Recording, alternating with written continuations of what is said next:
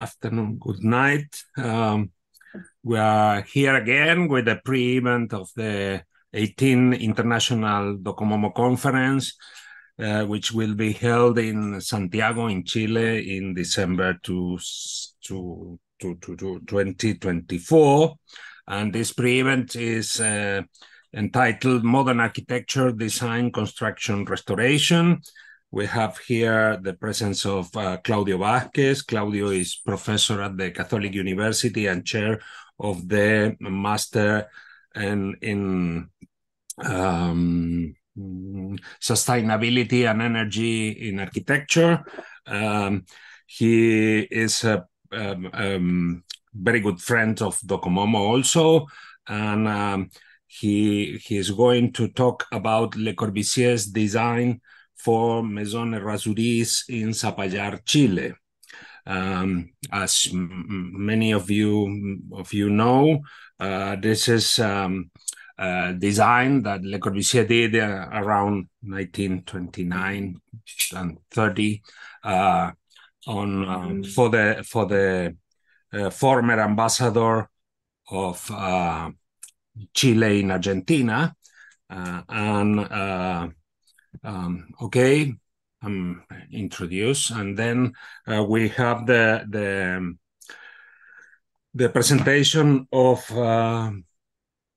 Flavia Rinaldi of the ateliers for artists in Buenos Aires, designed by Antonio Bonet, Horacio Vera Barros, and Abel López, designed as a house for artists. Okay, Claudio, if you are ready, thank you for being here, and thank you for the public we are attending today. Thank you very much. Do you hear me well? Or? Yes, fine, yes. Okay, thank you very much, Horacio, for your presentation. Thank you, everybody who is here.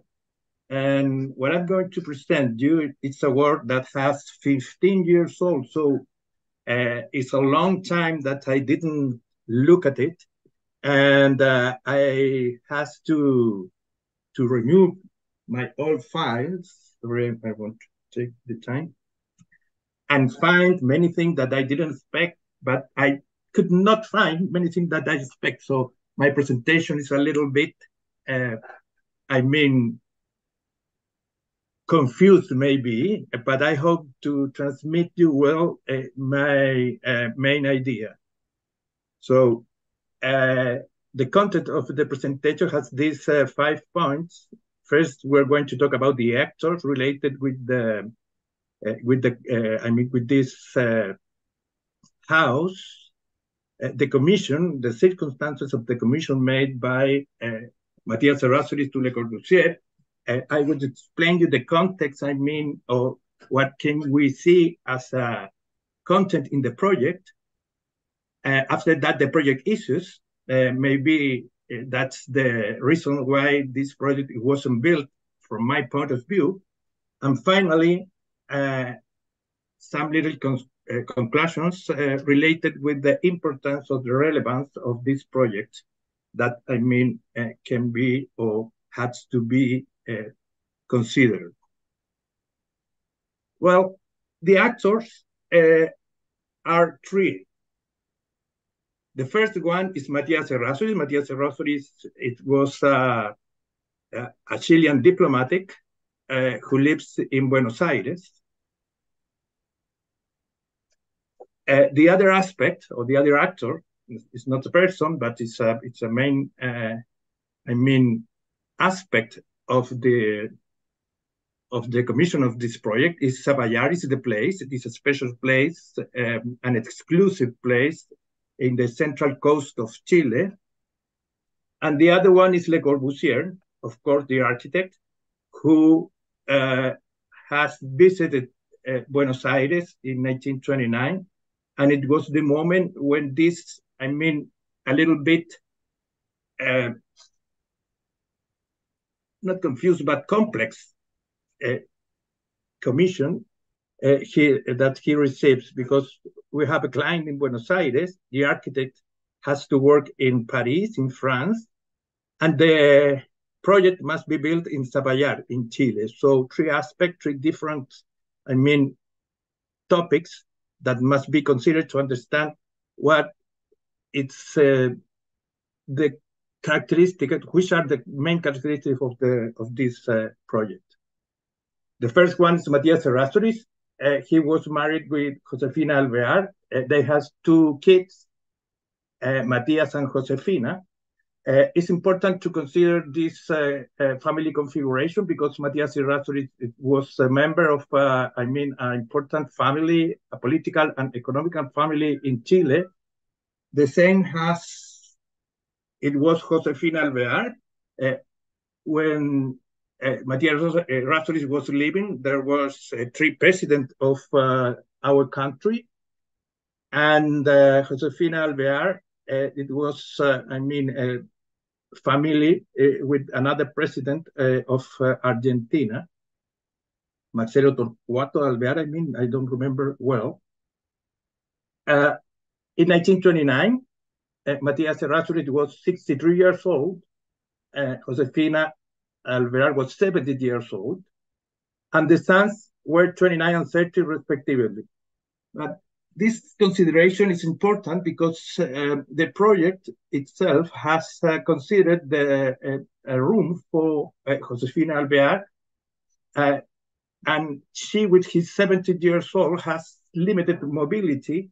So this was considered in the program of the project. She has a bedroom in the first floor, but Matias Errázuriz has a different one in a second floor, in a balcony, in the main room of the project. In 1931, she was ambassador in Buenos Aires, in Argentina, and that is important because for me, what is important to define his profile is that he made that work for free. He didn't receive any payment working in that position. So it was a family who has, a really high position in the society at the point that they couldn't work for free. The family has artist collection, and that is the base of the collection of the Museum of Art, of Decorative Arts in Buenos Aires today. Those are just some examples. A portrait from Sorolla is the first one. Is a portrait to Josefina Alvear. And there is a project too that Auguste Rodin made for the house of Errázuriz family in Buenos Aires in 1913. Another important aspect is that it wasn't the first experience for Errázuriz family to build a project with an architect who was in France. René Sergent was the architect of the Errázuriz Palace made in Buenos Aires. This palace, it was built in 1911. So they has a previous experience building a project when the architect was not in the country. And the experience it was really different. That couldn't be happen, or that is different than the one in the Errázuriz house, because as you see here, there is a detail of the brasserie. This is a finishing woodwork of walls that René Sergent sent as a detailed, project from France. Thing that's never happened in the Errázuriz project, where Matias Errázuriz just received some plans in a scale 1 to 50. This is, the main characteristic. We cannot go deeper because of the time, but the second one is Le Corbusier. Le Corbusier was a well-known architect, especially in France. Not necessarily too much known in the rest of the world, not necessarily in Buenos Aires. He was, visited. He visited Buenos Aires in 1929 and gave a series of conferences. But his main, presentation, it was this collection of books. He was an architect who works building projects, but especially writing books, where his theory about architecture was, written. And he was a painter too, so he was not a common practitioner of architecture. He was an intellectual. And that it was possible because he has a partner, his cousin, Pierre Jeanneret. They were partners in the atelier at the Rue de Sèvres in Paris, where you can see their works at the time, so many people. But mostly it was Pierre Jeanneret who taking care of the architectural project. He was, Le Corbusier didn't have the title of architect. He couldn't sign, but Pierre Jeanneret, yes, it was an architect, a former architect. The other aspect is Savoyard. Savoyard, it's, how do we say? It's a resort in the middle of Chile, in the central of Chile, that it was, born as a, productive land in 1850. That's, land, it was owned by Francisco Javier Ovalles Errázuriz, who took, the challenge of transform this land in a productive one. He has many, projects related with that, and Savoyard, it was transformed in a port, in a little port in 1847, and that was when it appeared as a place in the map. Mostly as the thing that it was first a minor port is important because of the closely relation that it could be had with Valparaíso, the main port of Chile at that moment, and until this moment, some of the most important. So this communication has the opportunity to have some special kind of architecture. The earliest houses were prefabricated, coming in the directly from Valparaíso, imported by this way. And in 1906, a earthquake showed how these, first houses were prefabricated, probably come from Europe, and built it there. So the main thing is that it was a lost place, really well communicated with all the world. Savoyard became as a municipality, and the first, main of the municipality was Olegario Ovalle Vicuña, who has transformed the landscape of the place. There you can see a photograph of 1900 and 1930, the difference of the forest. That was, an important project to Olegario Valle to have the place as we know today. This is a map of Savoyard. There you can see the topographic plan of the Errázuriz plot. Before the first project that it was made on the plot, it was the gardens, following, the logic of the place where the forest was really important. And at the left, you can see the ambience. It was a resort where the high society of our country has an opportunity to meet each other every, summer. The second point is the commission. Well, as a synthesis, those three aspects are a faraway place, not technological, low, related, is Sapayar, an architect, a well-known architect who has a big theory about architecture, and a family who could pay a project and build it so far away as with an architect living far away. This is the, the commission. The aspects of the commission. The first aspect of the commission is that Le Corbusier visited, Buenos Aires in 1929. He made a series of, conference. Everybody knows that. This conference finished in a book called Precision. Those are some images. And the commission itself was made in October 15 of 1929, when he made, the same day he made the conference at the Faculty of Science of Exact Science. The conference, it was called En Maison en Palais. This is the contract that it was signed in that moment.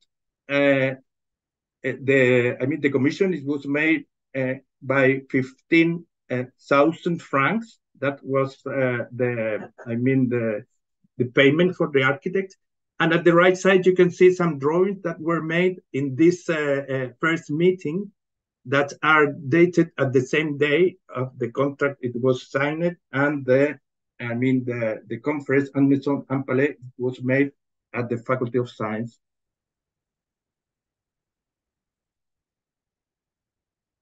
Something important to understand the ambience or what kind of commission was made.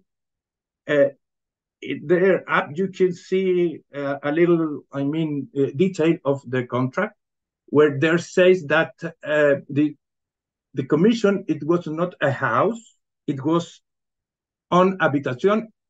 It's a house that is more a plan type of a petite cellule de repos. The petite cellule de repos is some important concept. If we have time, if we could have time to explain every aspect of the contract, you can understand, the kind of conversation that you can have. Some of the, drawings of this first meeting is titulated "Un cellule franciscaine." So the idea was to make a house, it was to make a petite cellule that is a cellule franciscaine. That's what takes us to the experience that Le Corbusier has in 1911 at the Cartuja de Ema, where he was really impressed. And this, experience with the cellule where the monks has to live, it was really, an important, experience for him. He made these drawings. And after that, he explained that this was the origin of the Inmuebles Villas that was projected based on this typology of, way of living in 1922. So the commission, it was not a house, it was a modern concept of how to live, related with this idea of the cellule. What Matthias Horacio received as a response made by the architect, it was this letter. And there are 6, but are in total are 7 plans with the project defined by the plant, the sections, some croquis, some 3D drawings, the plot plan, and not much more. The scale is 1:50. This is the most biggest, scale of the drawings. So what he really received, it wasn't a project to build.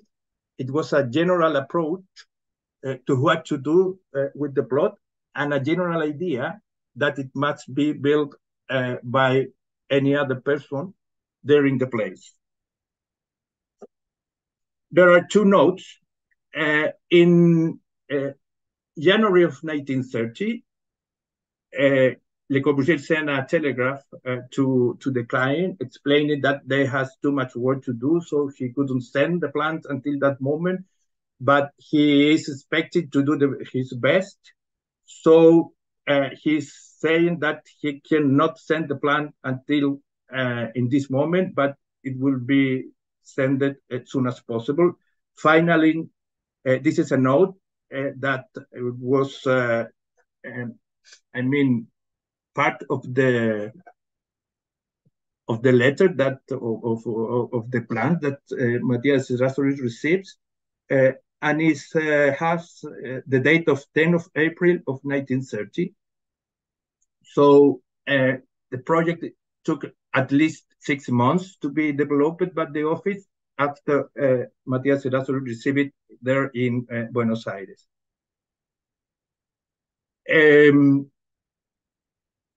The project itself, what I did as a job, it was to try to understand how does the project was developed.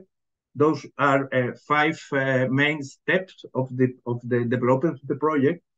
And the table show the plans. There are some plans made by Pierre Jeanneret, who was the cousin of Le Corbusier, and other plans made by the Le Corbusier his own. And there are 5 steps, mainly with the final, version of the idea of this project. I will talk just about someone to explain how does this, design was developed, what is the logic of an architect working in this kind of project, and the kind of the way of project, the way that Le Corbusier think or create their project as a creative process.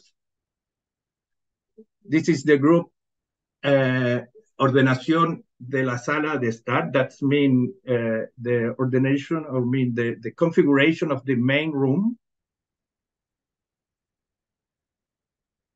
This group is inside of these 3 plans that were made in some of it by Pierre Jeanneret and the other ones by Le Corbusier. There at the left, you can see one of those plans. The plan, has a code that is 1903, and what you can see is every plan was signed. That's how you can see who is the author of the plan. Here is PJ, that's Pierre Jeanneret authority, and at the right you can see some kind of a study about what it was, developed in this section and this, front elevation. And mainly, it was the first moment where the inverted roof slope. There's the roof is, has 2 inverted slope, and the main thing that it was worked here that the slope, it must be parallel to the ramp that organized all the main room. At the right, you can see the measures that were analyzed to give the slope of the ramp, and that and the roof is a result of this minimum slope that the ramp needs. Here is how does it works in relation with the design. This idea, it wasn't work, or it wasn't, discussed at the first time in the Maison Rastorius. There at the left, you can see some drawings, some first step of the Maison de Mandrot. That Maison de Mandrot and Maison Rastorius were designed at the same time at the atelier. And the parallel or the idea of to have a two slope inverted roof, it was first analyzed at Maison de Mandro with drawings that were made directly by Pierre Jeanneret, and it was transferred to Maison Errázuriz. I mean, the drawings can speak, I mean, alone. Well, this idea, because the inverted roof finally is an idea that here is related with the, I mean, the ramp slope, and there's no way or no consideration related with rainwater. With the gutter, there's no gutter of rainwater, but and that was the, I mean, the solution that it was sent to Matías Errázuriz. And the question is, if anybody has to build a house, how can we solve this, I mean, gutter, considering that the plans didn't show anything? And we can see some ideas that were, I mean, deeper in that detail. One of them is the Via del Sextant, where the gutter is related with the axis of the structure of wood and has some size that we can think that it's enough to solve the rainwater that it was developed for the Errázuriz house. But there was another idea that it was developed in this Maison Rimaud from 1936 that was a literally corresponding, drawings from Errázuriz Maison. The first one, you can see the gutter as a little, solution related with Maison Le Sextant. At the right, we can see how does it has a transformation. Working together the gutter with the structure. And finally, at the right, the really, relation with Errázuriz Maison, where the gutter is, an element of circulation, mainly related or clearly related with the chimney that is downstairs and, the ramp with the parallel, the parallel slope with the roof. That was an idea that was laterly worked or applied in a project more, in a more complex project, that's Maison Clark Arundel of 1938, where these two slopes inverted roof considered the gutter as a circulation element that's marking the axis of the house, and working as a architectural element, not as just a technical one related with the rainwater, but an element that can give us, organization structure of the plan. This was an idea that it was go deeper. After that, in 1940, with this Maison pour la Société du Product Azotés, this was it was a house made for an enterprise. They has to, develop a house for the, for the workers of these fabrics. And here now, we have more, relation or more aspects that were related with this, related with the Maison Errázuriz. This is a house made with a wall of stones, as Errázuriz house was. And the gutter of the rainwater is an element that, mark or divide the house into zones, and all the services are related with this, lowest height space that make the transformation or divide the space in two parts. this is now an element that is structured that play a main role in the architecture of the project, and that was, I mean, a more expressive way to understand how does this kind of roof can work. These unités from 1944 were thinking to as a strategy to rebuild the work after to work for rebuild the country after the war. And there was another, complexity related with this kind of roofs where the circulation, there are two units of housing, the circulation, and in the second step, there are the services of the houses. So you have the way to circulate inside those volumes, the construction of volumes, and one house and the other one. The scheme of this house is at the right side. There you can see the circulation space with the person there who's walking there, sorry. And in the second level, there are the services with people who is managing some things, but they're the bathroom at cousin, and they're working as a, zone of the functional structure of the project, what that it was, related with the services, as in the last project. I know I will go really far away with this, but this is a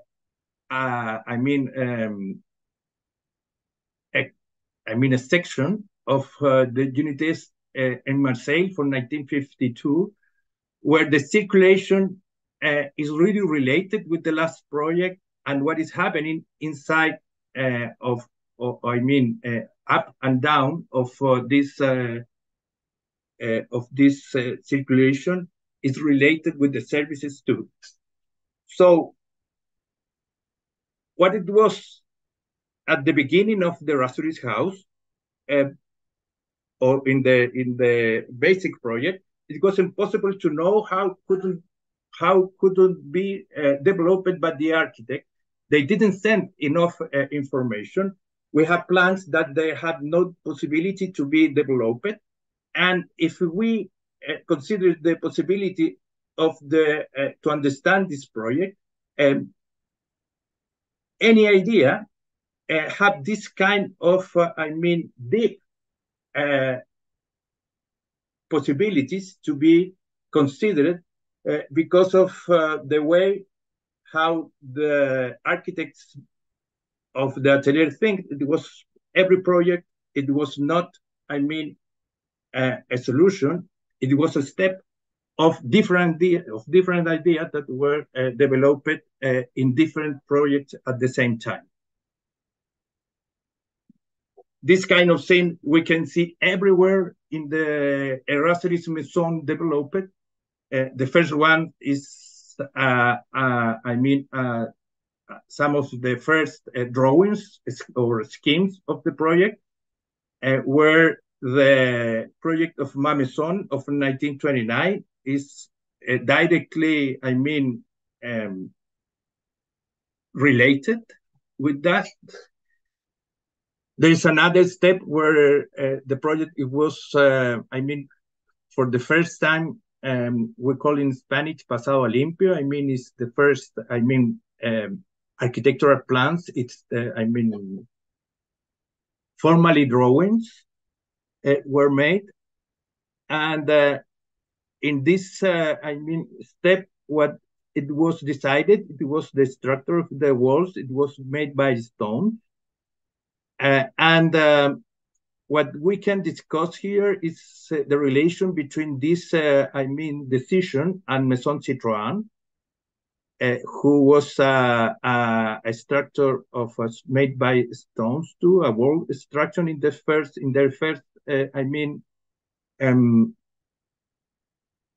in the first versions from 1922.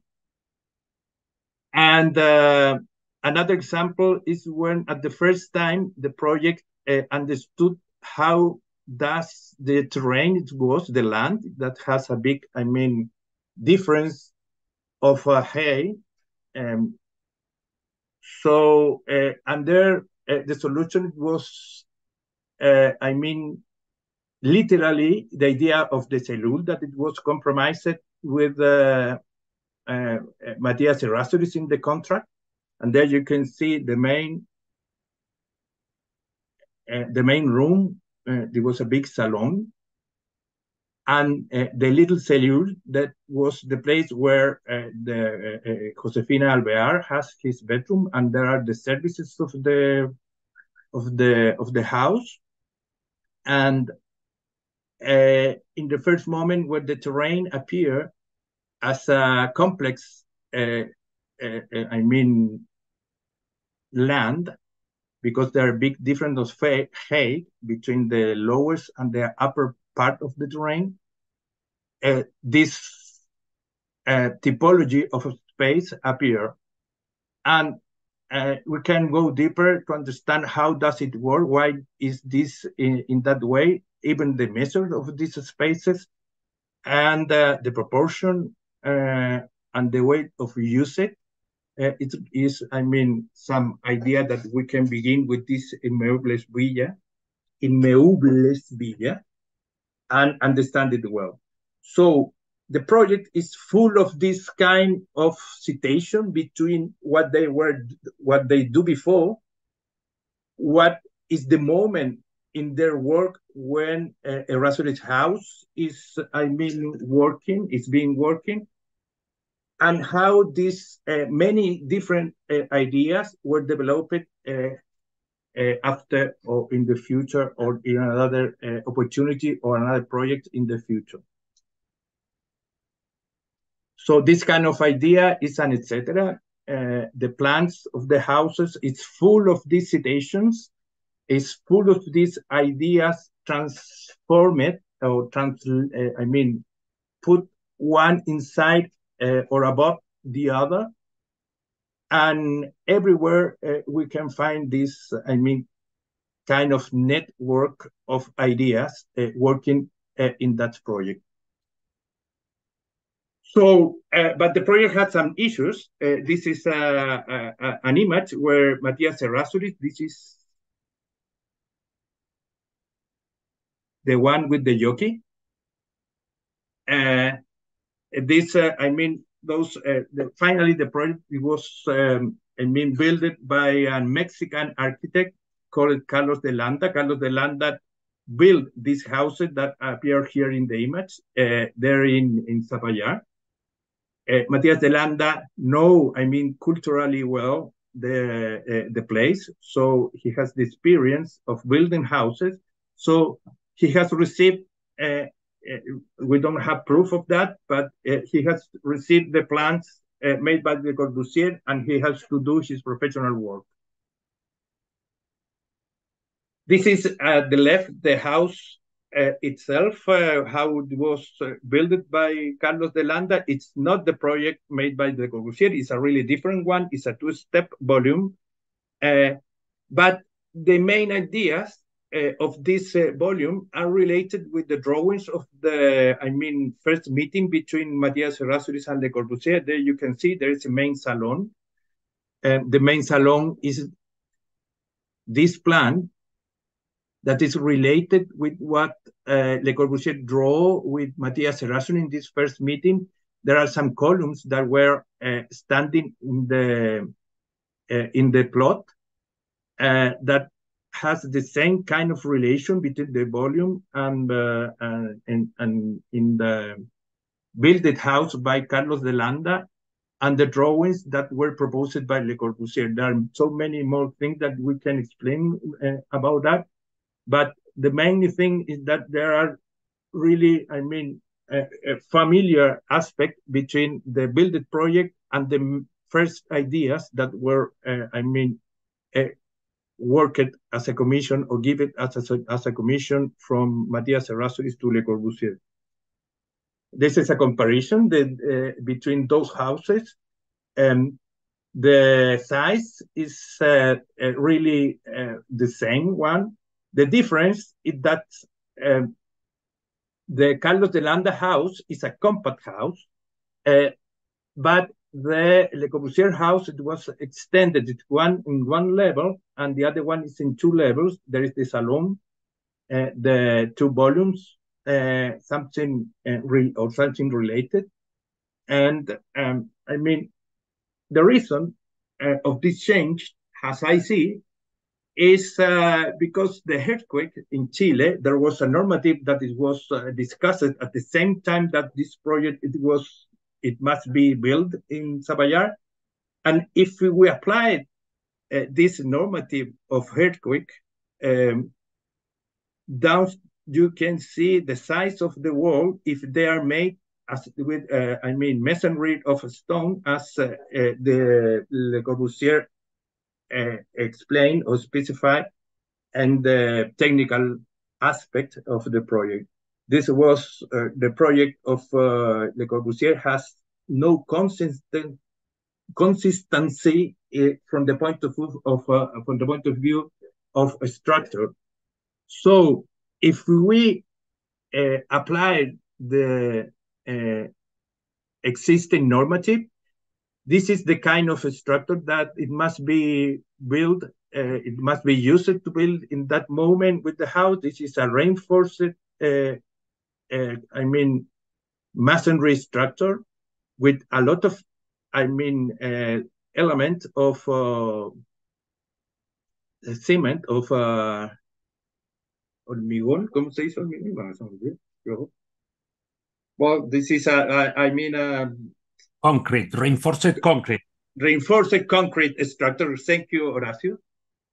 And as you see, this, I mean, a really expensive structure, and the normative to apply for this, I mean, kind of structure to be, I mean, reasonable in the normative of the moment, it was for a 2 or 3, I mean, levels building, and for just one level, it wasn't needed to use this kind of, I mean, structure that it was mainly much more expensive.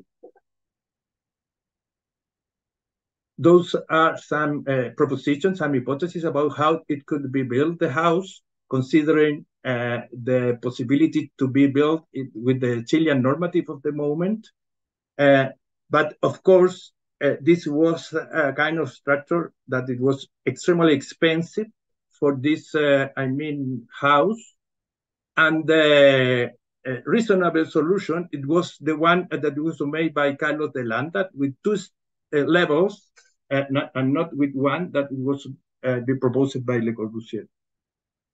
Those are another drawings of the development of the project.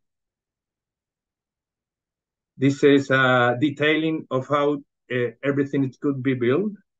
There is a, I mean, main aspect to be discussed here, but I will just show this drawing to give them as example. Finally, my conclusions is that the question if the house it was built or not, or what was the main, I mean, objective that architect had with this house. This is a house in Kuraizawa in Japan, made by the architect Antonin Raimond in 1932. This house was presented by Le Corbusier in his complete works, saying that the Horacio house it was built, but he didn't receive any credits, and he, I mean, put that point that the point that the idea of the inverted roof slope volume is the main, I mean, or the principal concept of the proposition. That's, I mean, it's strange because I don't know if in the complete work, in the complete works, is there another, proposition of any other architect? So he has to feel really, impressed, and he wanted to make that kind of, reclamation. I don't know if it will say,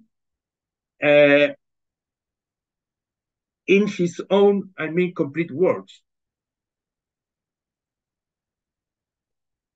This is the importance that it was given by the architects, and in this complete work, at 5 pages dedicated to the project. But I think the main something that it's really, important for me is that the house was included in an exposition made at the Museum of Modern Art in 1935, where were included, projects since 1915 till 1935. And in 1929, it was considered to expose the annex to Church House, the lodging house boat, the Ville Savoie, and the Razor's House, and from 1929 to 31, the Maison de Mandrot. The thing is, or the question here is why this house was included at the same time that was included the Ville Savoie, and why it was included if his, built version that is Maison de Mandrot, it was included too. So this project was put in the discussion of architecture by their own architect. It was important for them, and that, is why it's really important for the modern architecture. Of course, it's here in Chile, we had this kind of idea of project. There were many initiatives to build this house. The first one, it was made in 1965, where the idea to build that house by Emilio Duarte, it was, first conceptually developed or proposed. And there was another moment around the 80s where the idea was to build a house in Concón, in Viña del Mar. And finally, the house, it couldn't be built. Today, I think it could be possible because there are no, because we have more really highly technical possibilities to do it. But it wasn't possible to build as a reasonable project in 1930, and always the idea to build it haven't really ended well. I had the experience of visiting USA in LA. There was somebody who wanted to build it, but he invited me to work with him, but finally it doesn't work too. So I don't know if I made myself clearly understood, but I hope so. And that's what I wanted to tell you today. Thank you. Thank you so much, Claudio. I think it's a wonderful presentation. We are free to have some questions now. I can start with one comment on the comparison between so different projects of the same Le Corbusier itself did at the same time. I think it's wonderful, your comparison with the Maison de Mandrot, which is quite similar. There are a lot of what can I say, indications in some text, but nobody did the work you do on the comparison. I have a clear idea of Kenneth Frampton comparing these two houses in relation, but not so clear with the huge salon, with the huge idea, the idea of the huge space, and the comparison between the roof and the ramp at the same level. One of kind of ideas that structurate the whole design, I think. Thank you so much for that. I think it's pretty clear. So there are some questions. No one? Please, if you want, you can do it on the chat also. I can read it.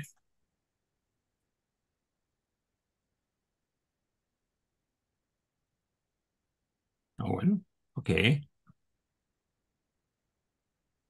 Okay, we are going ahead. Thank you, Claudio. Thank you very much, everybody. I'm going to present now Flavia Rinaldi. Flavia is architect from the government. I think at that time was from the government of the city of Buenos Aires.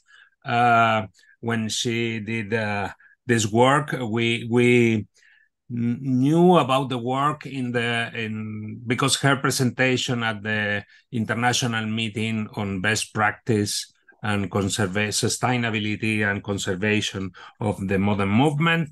It was really nice, and it's really nice to have Flavia again here with us to present this work, and we hope she will be available to present another work. We know she did a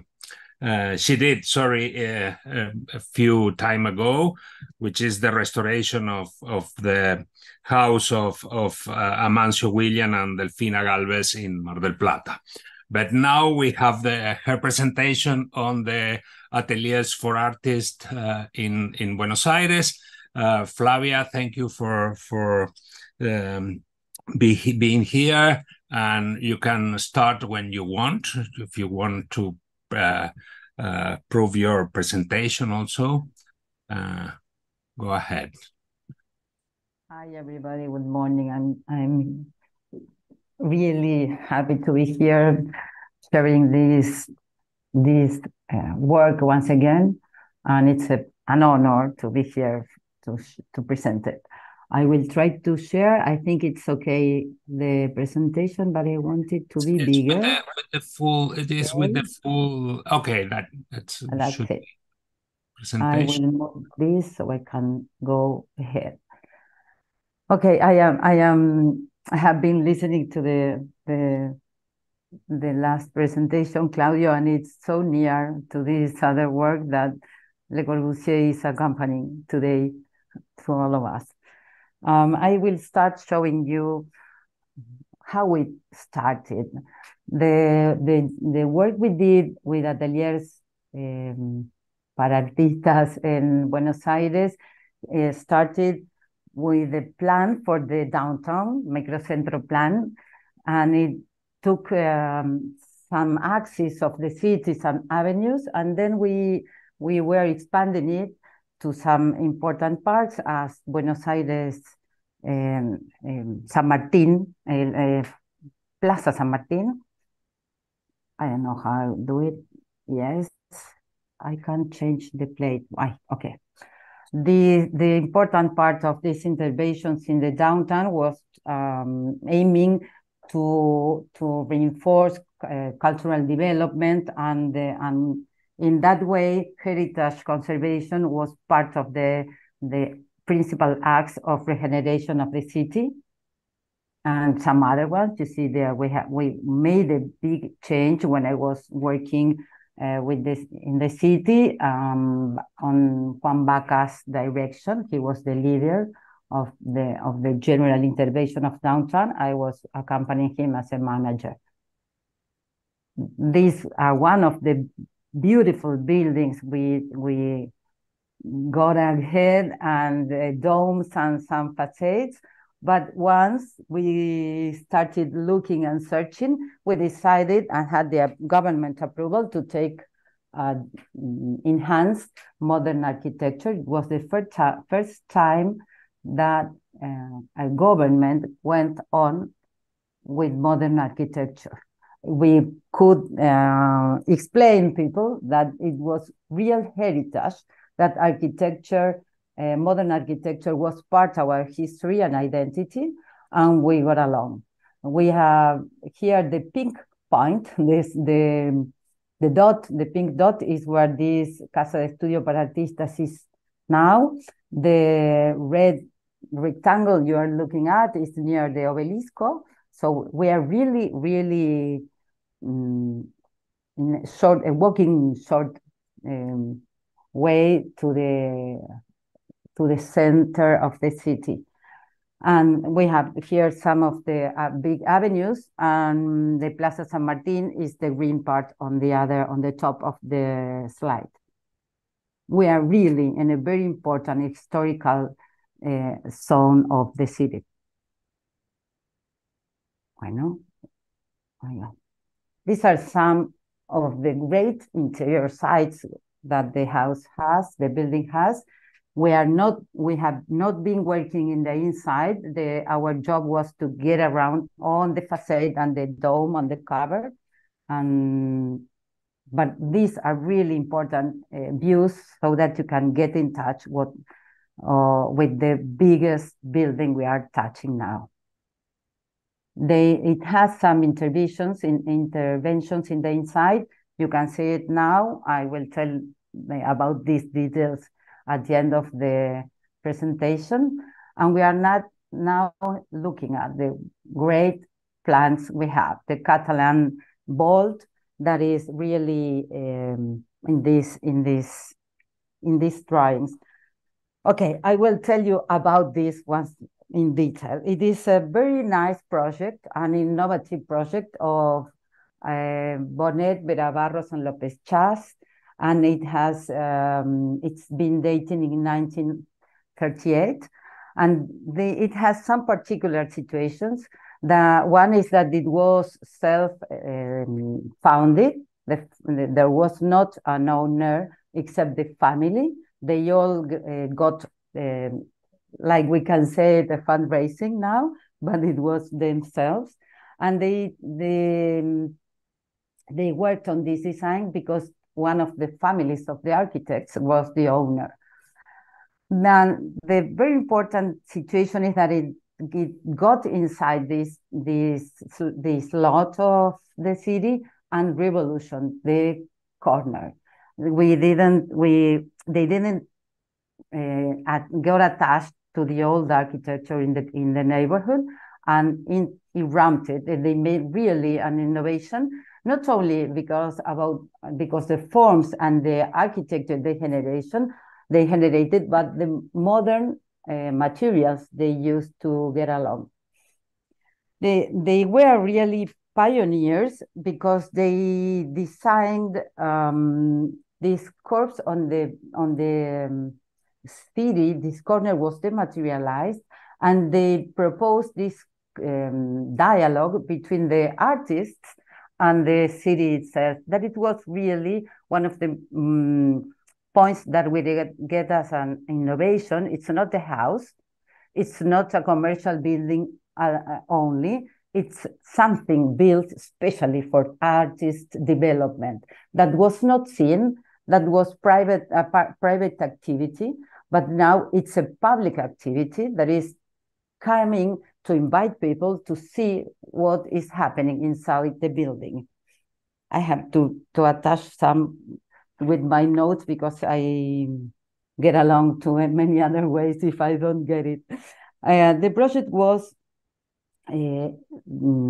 developed in 7 artist studios who are distributed in 2 upper floors, combined with double height ceilings. We have internal courtyards on the 2 upper floors, and roof garden and terraces. Now the roof gardens are not in the exact way that Le Corbusier told or made it. We have some plants, but we don't have a terrace on earth. That is important because it's now in Buenos Aires an innovation to have garden terraces. They were on absolutely planted on earth, okay, on not in bases. This is quite strange because it took us 90 years to get along Le Corbusier's proposal. But on the ground, we have some commercial stores that it took really a big work to convince them to get once again to go back to the original proposal of the architecture. Okay, the point with this building is that in 1938, people didn't like it, you know. We have a city of academic buildings as shown in the first slides, but now it's appearing this wonderful, I don't know what it is, thing, and it was really rejected. But it has been very well received by architects, by the avant-garde architecture, and of course, artists were really enthusiastic about it. They went on supporting this building so much that we still have it. We can see how many other buildings are being demolished here or not valued enough, but this one got along these 90 years with us and really is a wonderful opportunity to go on remarking the importance of this building. We have some drawings. This is an axonometric proposal and drawing and the facade. And now I will start talking about the really approach of the conservation work we did. This is to remind us that we had our Grupo Austral that is very, very, very related to Le Corbusier modern movement. This team of architects worked with Le Corbusier when starting the plan for Buenos Aires. So they took and they learned a lot about it. And one part of this learning was that they also designed the interiors and the equipment of the own building. This is our building years ago. When we found it in this way, we can see it's nice anyway. Now we will see how nice it is when it's going back to its originality. We worked in searches and detection of pathologies. You can see here that we have invasive vegetation that destroyed the metal part of the carpentry. And really, we had some salt, you know, in the photograph down on the right, we can see some salt. We have efflorescencia salinas. I'm sorry, I didn't find how to say it in English, but it's okay. I think we can understand this, and it's really a job that we have in many other cities and buildings, and it's a hard job to get rid of them. On the basements of the building, we had this beautiful plate, perforated plate, but it was really in a bad situation, and it was also covered with another wall. It has been really affecting the conception of the building, and we could discover it and find it greatly. It was still there. We work on with many tools to get to know what was happening inside the building. We had stratigraphies and some color sliding so that we could get which was the color we could have as a main objective to get. You can see in the photograph up on the left that we have the blue a beautiful blue that it was checked and defined us to get the last painting on the building. And it's really important that we know that this blue was a discussion, a conversation, because on the documents we had about the building, it was not really described this blue, so we had to check many other places, to check in many other situations of the building if this blue was just a casualty or was really conscious selection for the architects. But it was, so we had this blue. I must say that personally, I was a young girl living around this area, and this blue didn't exist. It was just a Bordeaux, and in my own memory, it was impossible that the blue existed. So I had to go down to go up to my childhood and get along and revise all my memories and accept that this was blue. And it's very important when we are talking about heritage, because we have some dealing with collective memories. We are not able to take some decisions always. We have to take some decisions that also considers the public opinion, and we can document and take down what is happening with that decision.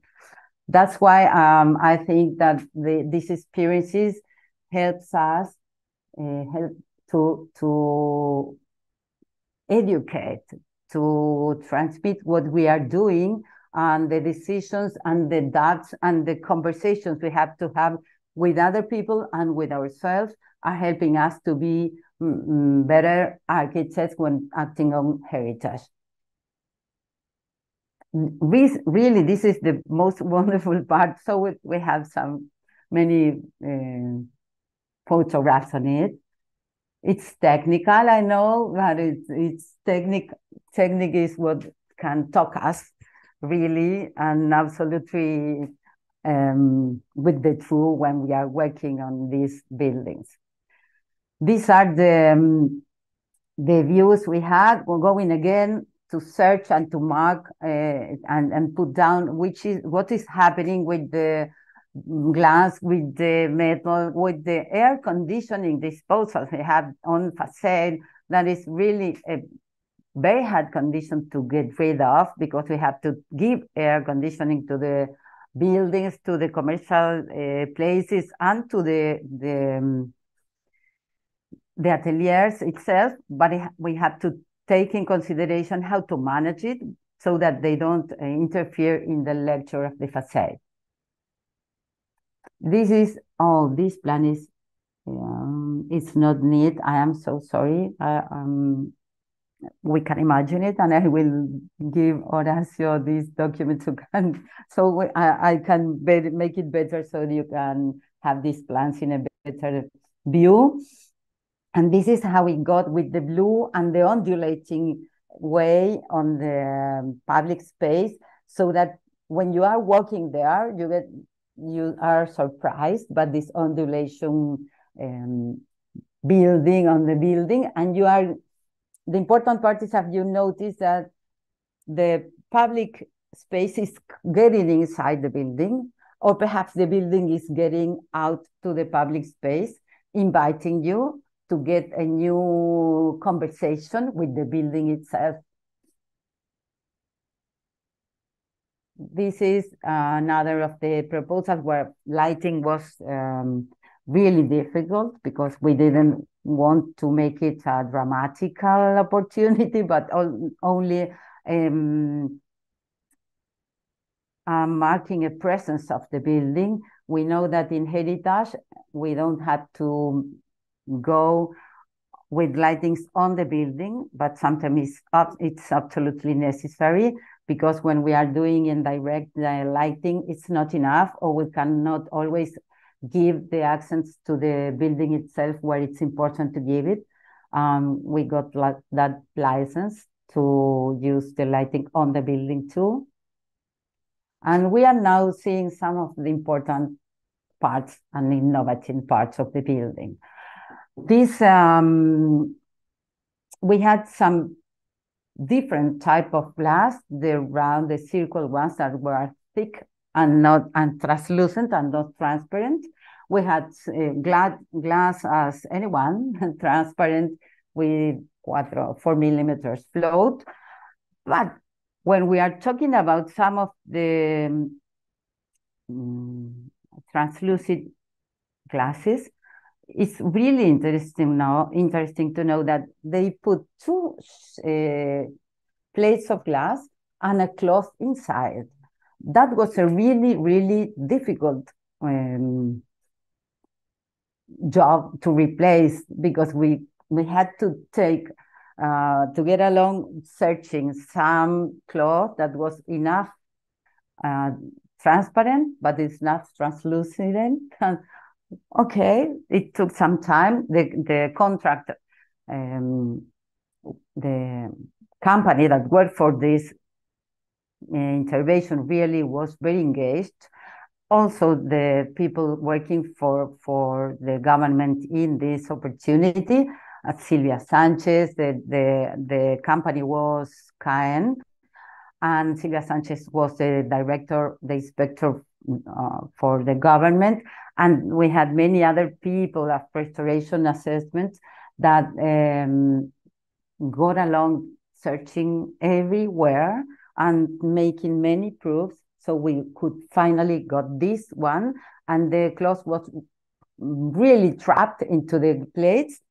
And now we are seeing that it worked perfectly, at least this year. It was in 2017 we made this job, and 6 years and nothing happened. That was really a preoccupation for us, that the cloth got along without transformation, humidity, or getting old and yellowing, and it's really in a good condition. And now we have this in the corner, we had these plates that were metal plates. And one of the innovations for us was it was filled with cork. And obviously we didn't replace it. We had it consolidated with some technical proposals of the company, and really are in a great situation now once again. I will go on and tell you then what is happening with this nowadays.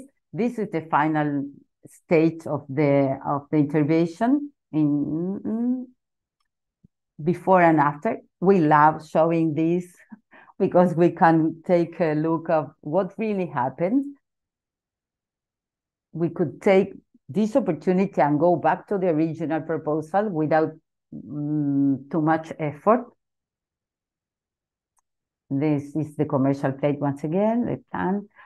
And fortunately, the intervention in the downtime is going along someday and a year we have some other proposal, and you get increasing improvements. And this year we had the great news that the Paraguay street, it's Paraguay and Suipacha on Paraguay, that was this intervention including some idea that is Buenos Aires trying to get along, that is having some more green on the city. And this is one of the interventions they did. I'm not now in the government of Buenos Aires. I'm part of it in my heart because of the interventions, but I'm not there now. And this is another really important point, is that with the impulse, I can say, yeah, with the impulse of the facade intervention and the city intervention, some private companies are getting here and working to improve this situation. Bisman Ediciones had installed here in one of the ateliers, and really are getting a promotion of the building, a really important of architecture development. And they are inviting young architects to show their work and really got along and is helping us as architects working on heritage to invite more people to do our work, to love heritage, to recognize the very unique part of the architecture when we are talking about identity. And we are very happy to see that modern architecture is now working really, really good with the recognition and in the interests of the people itself, and not only with about architecture talking. And that's it. I have many other things to say if you want to know, but I know I am always in a hurry because I am anxious, I'm so sorry. I will go back so that you can see some wonderful images of this building, and stop sharing when you tell me, Horacio. Oh, thank you so much, Flavia, for this very impressive presentation. I think you showed this technical aspect of the decision of the restoration process. I think it's really nice how you tell us about the blue and the decision you took on choosing one or other technical issues in this case. I think the case is really impressive, of course. It's quite early, this kind of architecture, and it seems to be one of the main, what can I say, the main cases, one of the masterpieces of the city. I think it's so nice how you tell us the restoration process also, and of course the building is really impressive now because it is restored. I hope someone has another question or comment. Please, from the other persons. Oh, Vicente, go ahead, please. Hi. First, thank you, Flavia, for the presentation, and thank you, Claudio, but he had to go. You mentioned something about I didn't catch so well in the presentation.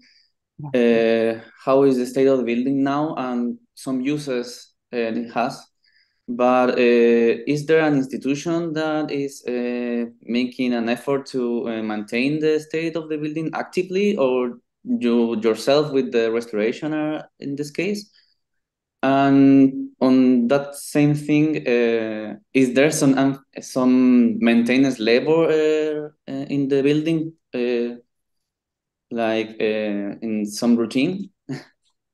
Okay, let's start. The state is the last one. I showed you the blue one, the last slide. It's really in this way. We had some details on the plate down the perforated plate because we had oxidation. I am not in charge of the maintenance. It is a building with some properties, and it works as any other building. And we have a consortium, and they get along with the maintenance themselves. I have the opportunity to talk to them frequently and ask them to get along some jobs that is very important they get now. And when my job ended and the team job ended, we gave the people a manual so that they knew the frequency they had to consider any of the jobs of maintenance. That's always given when we are working from a public office. And I think that it's very important that we do it whenever we are working in a building, and not only when we work on heritage, but when we work on any other situation. When we build we have to teach anyone how it has to be maintained. And nowadays, we don't have a new plan to go on working with the conservation of this building, but there are some ways in Buenos Aires and in Argentina that can fund, that give money to the consortium to get along if they consider it necessary. Generally, they consider it necessary, but not always the government goes and funds the promotions or the proposals the particular or private people ask for. And this is anyway very important that we all consider that this is the first modern architecture building that was really done and paid by a government, by public government, by money that comes directly from the population. It was really important, and I think that it made a turning point, and it taught us how to go on, not only go into academic heritage, but considering this a really important opportunity to get some other buildings, just as Horacio told you at the beginning of my presentation, that we have added another really important architecture, modern architecture piece, and it was done with all the country's money. Really, this is very important for me because we don't always have the opportunity to get money on modern architecture coming from public funds. Yeah. I think that when I went to Chile years ago and showed it was a very, very most important comment I got about the public funding of this kind of architecture. I don't know if I answered everything you asked, Vicente. I'm sorry. I took down some points, and I don't know. Maybe if you talk about the use of the building, just shows positions. Are there other uses? I see a store there. No, I don't know if is there a store functioning in the building. Yeah. It has the same uses. You have ateliers upstairs, and we have commercial functions downstairs, and really on the public space, sharing space. And what I wanted to destacar, distinguish, or how is it? Well, make a point, yes, to show us. To show is that that the public intervention and that once this building was blue again or shining again in the middle of the city, many private people, private money came back to it, and that is why I told you about Bisman editions that really. Is summing up, yeah. Is summing up. No, is improving. Is adding value to the intervention. Okay. That is what I wanted to say. But it's everything going okay, and it's important also to tell you that if you have to change the use of a building that is in the catalog of the city or in the catalog of the nation. In Argentina, we have to ask about the possibility of changing the use. Fortunately, it's okay here, and we didn't have to make a question about that. Anyway, we have to always go along with the Comisión Nacional de Monumentos, Monuments Commission, and the historical protection area. We have as organisms that are always watching what is happening with the heritage. They have to consider to keep in a good condition. There are many laws about it here, yeah, fortunately. Some other questions or comments? Thank you, Claudia. Okay, thank you. I must say thank you to Carolina Quiroga. She was one of our pre-event speakers in the last time, in the last presentation. And Maria Fernanda Howard, he's already been with us in another one. Thank you so much. May I ask a question? It's the same store there? Is the same that it was there? The clothes selling store? No, it's not the same. No. I remember it was there a hat. Yes. And it was really nice because it's quite old and quite impressive. I must comment that Bisman Editions is doing a very good job related with young generations of architects. A lot of young generations of architects from Argentina and are exposing their job, their works, their plans and maquettes, and staying there also for a few time at the residence. I know I think it's really nice because they are also showing the place, no? And if you can call there and have a guided tour. It's nice. We went with the students so many times to Buenos Aires, and this is one of the main buildings on the tour. So thank you so much. I must read a message from Claudio. Claudio, it's very sorry with you because he must go because of some work he must do at the master program. So he's very sorry. Maria Fernanda says, hello, Horacio and everyone. Congratulations. Congratulations for these events. Great presentation, Claudia, Flavia. Thank you. Maria Fernanda, she's from Venezuela. She's, I think, are you living in Barcelona? Really, Maria Fernanda? Yes, I know. And hi, Carolina, how are you? Hello, excellent presentation. Claudio and Flavia, excellent both. And really connected. And I thank Carolina Quiroga who invited me to present Atelier to Docomomo. Yes. I know you are having, or you already had, you are having another presentation for an event in, I think it's in the School of Architecture this week, or? We are going with Mariana Quiroga to Rosario. To Rosario, yes, to Rosario, yes. The most beautiful city in Argentina. Yes.